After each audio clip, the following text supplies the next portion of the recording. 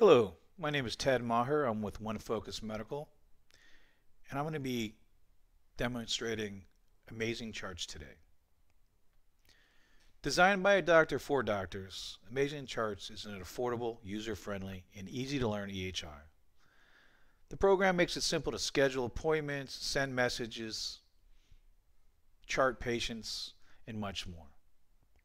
So let's get right at it.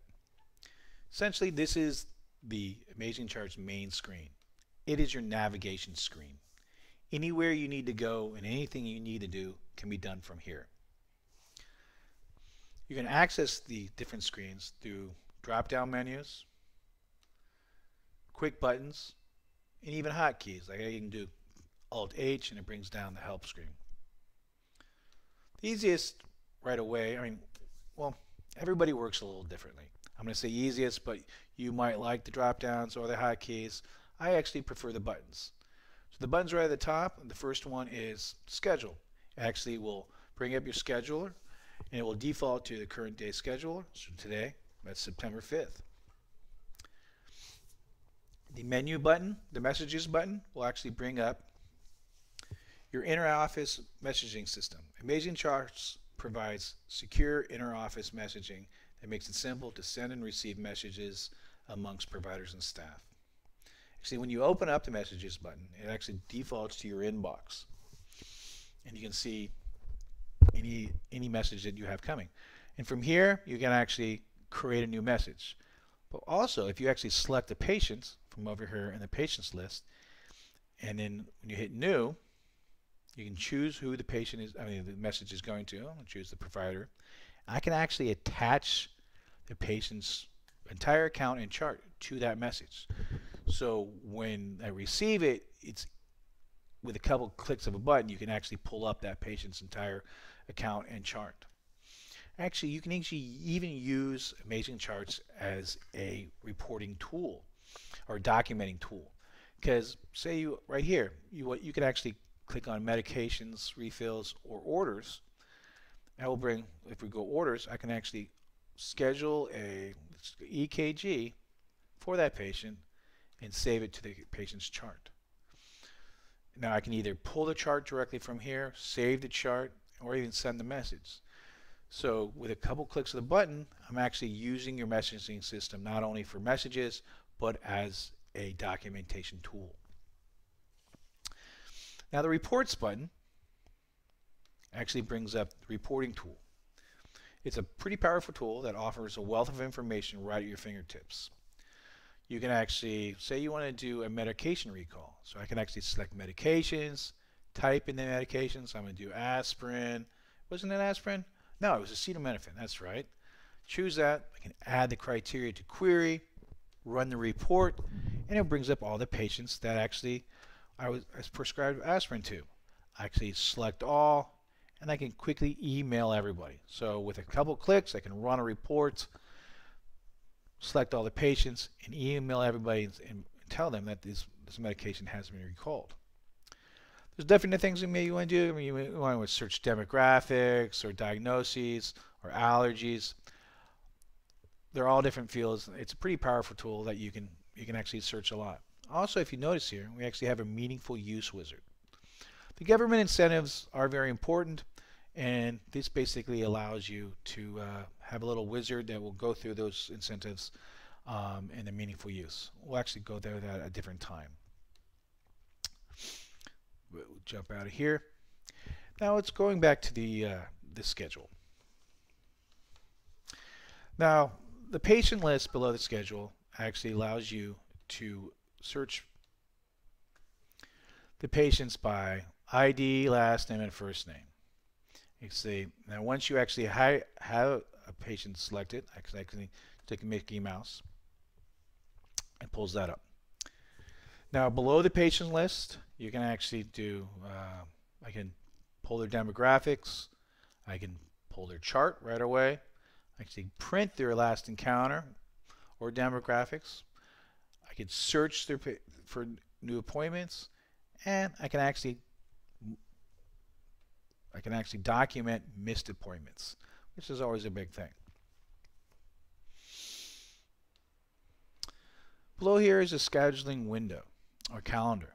Basically, here I can jump to a specific date, like let's say I can do a week ahead of time, and I can choose any day I want, any month, or any year, or maybe I want to jump 4 weeks ahead of time. It'll bring you up the schedule for a month ahead.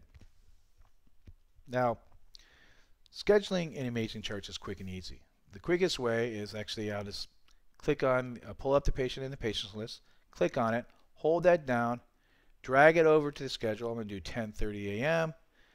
and let go, and it brings up the booking window.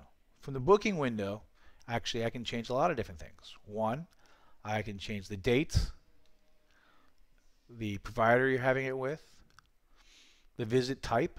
Now I'm choosing sick, and there's multiple visit types.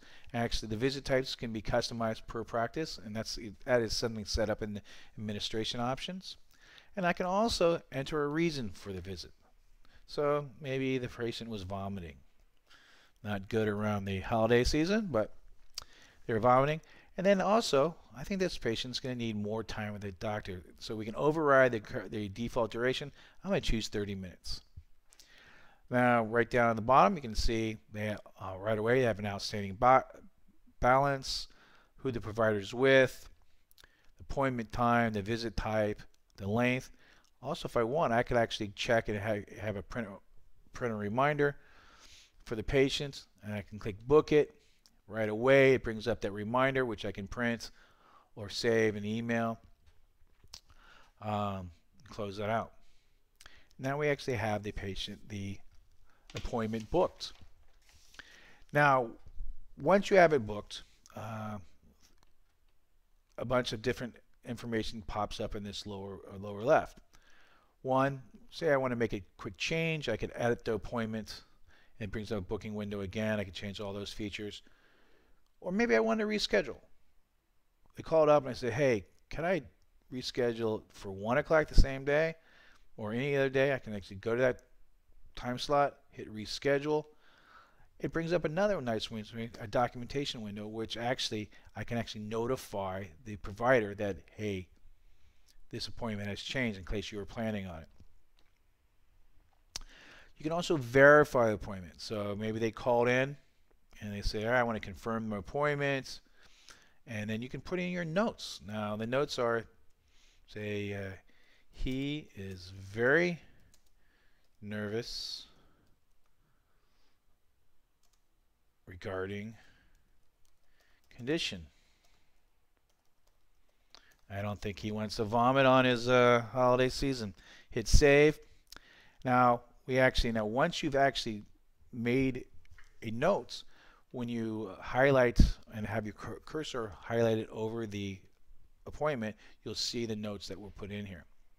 And obviously, remove appointment will completely remove that appointment from your schedule.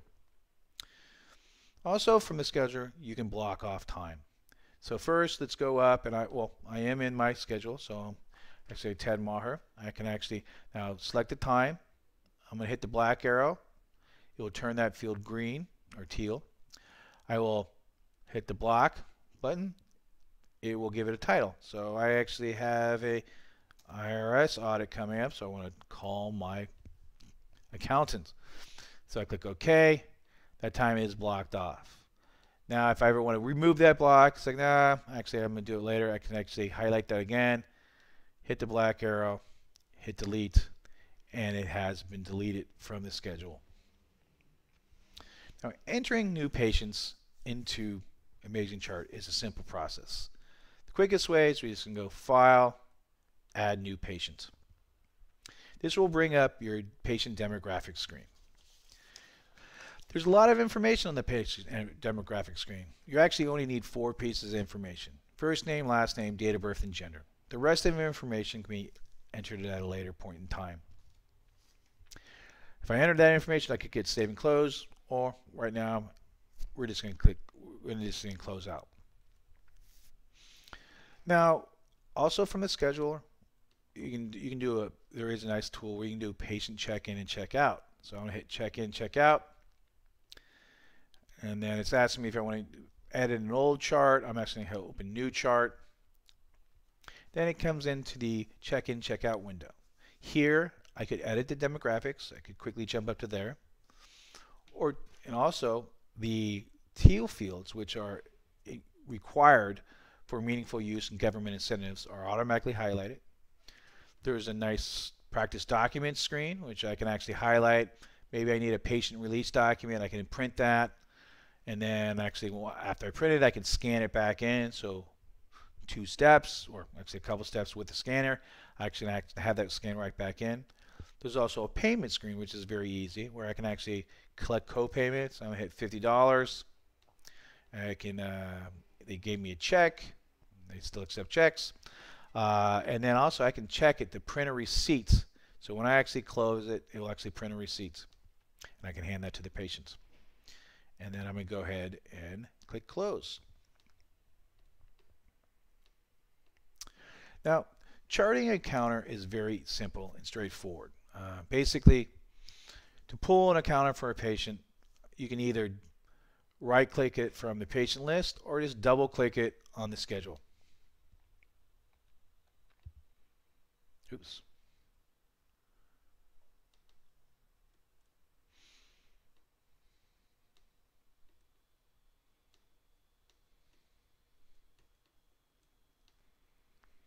You double-click it. Once again, it's going to have you ask you if you want to edit a previous visit. I'm going to actually open a new chart. When you do open up a new chart, actually, it's still going to default to your most recent encounter, and it will have a lot of the information filled out already. This information is actually what it's doing is allowing you to choose that encounter as your stepping off point, which saves time in when a patient comes back or multiple visits and you don't want to have to re-enter all the information. You can choose any past encounter as your stepping off point. But I'm going to choose the most recent one. Once that is done, I'm just going to go File, New Note, and then New Note again. This will erase everything except for the history, which is important. Now, it brings up the fields. All these fields are free textable and actually have an unlimited amount of text. So you can be just as descriptive as you like. Now in each of these fields you can type there's multiple ways of getting that information in there. You can type, or you can use voice recognition programs such as Dragon Naturally Speaking for the medical, or NoteSwift. In addition to those typing and voice recognition programs, you can actually use templates. Now in each of these fields there are templates. When you go to a field, you right-click the field and it will bring up your template builder. Right now I can choose the annual. I go select it, I move the chart, and it will fill out that field. Now, AmazingCharts comes with hundreds of preloaded templates, but maybe you want to create your own template. So I'm going to type in, this is a test. I'm going to highlight that text. I take my Alt, push my Alt button down, and then I right-click it, and it will bring up Save Template As. I'm going to do Test 6, hit Save Template, and now I've created a template called Test 6. It's very easy. Now, as I was saying, all these fields are free textable except for 2, allergies and current medications. These are a little different. The main reason is that AmazingCharts has a drug-to-drug and drug-to-allergy interaction checking software built into it. So essentially, anytime you prescribe a medication, AmazingCharts is going to check to make sure that no other medications conflict with that or that the patient has an allergy to it. So because of that, it's a little different. So here you actually have to, for allergies, you click on the A button and it brings up the allergy screen. You can either quickly check like the most common medications or bee sting, environmental. You could search for a allergy such as codeine, and you can select that, or maybe the patient has no known allergies, so you can actually just check that and click confirm list. The medication field is pretty similar. Basically you go down here, you double click, and it will bring up the medications. You have the current medications that they are taking. Those may be from a different provider. You actually can transfer it into the current practice. You can also, over here on the right, you can type in a medication select it. You can choose your SIG. You can actually who prescribed it. Oops, misspelled my own name.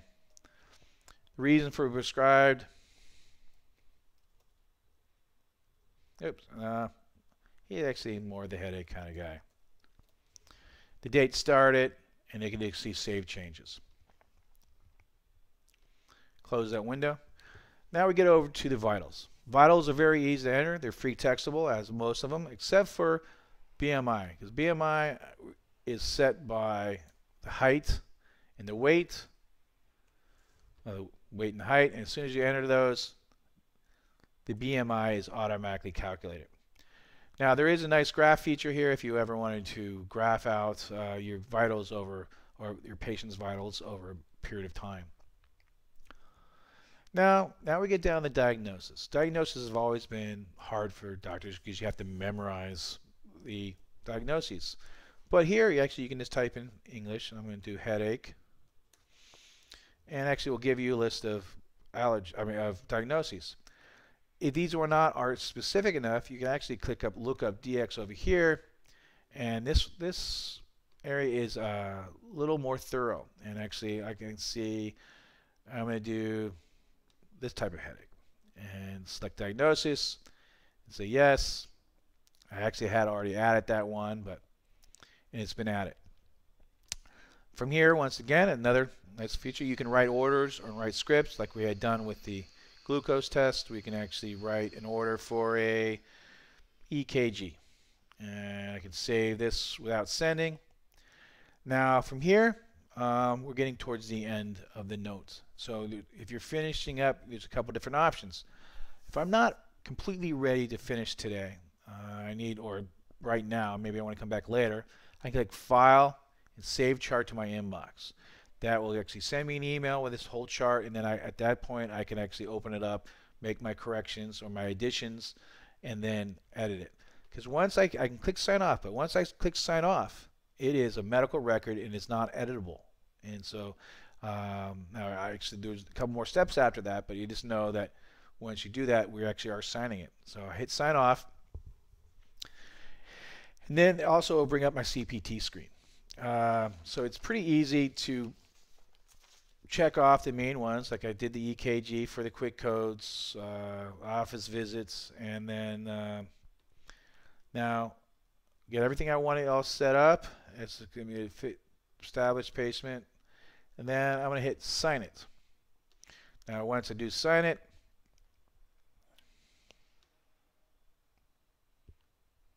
it will bring up the print screen. Actually, I think I did that wrong. Sign it. It's actually going to save that encounter, and it brings up the print screen. From here, I can actually choose SOAP note, history, physical, detailed, detail large. I'm going to do SOAP note, and then I can go ahead and print my document. That's pretty much it. AmazingCharts, it was designed by a doctor for doctors. The program offers an easy and affordable way for physicians and clinicians to practice medicine the way they prefer. Enables them to document quickly, easily, with fewest clicks. I hope you enjoyed this demonstration, and if you need more information, please give me a call. Have a nice day.